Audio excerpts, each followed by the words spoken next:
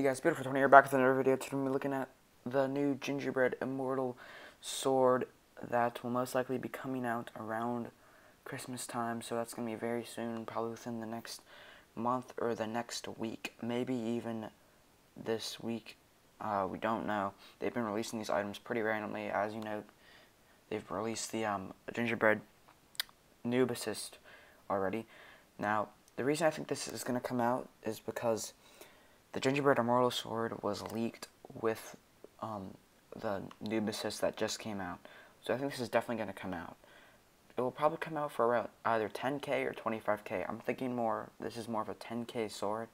And it will probably have 100 to 300 stock. It depends. Probably 300 stock. And it will instantly, of course, come out limited U. Be a very rare item. I think it looks decent. I don't think it looks as bad as some of the Immortal swords, but definitely the best looking. Alright, that's it for this video. See you guys later. Bye.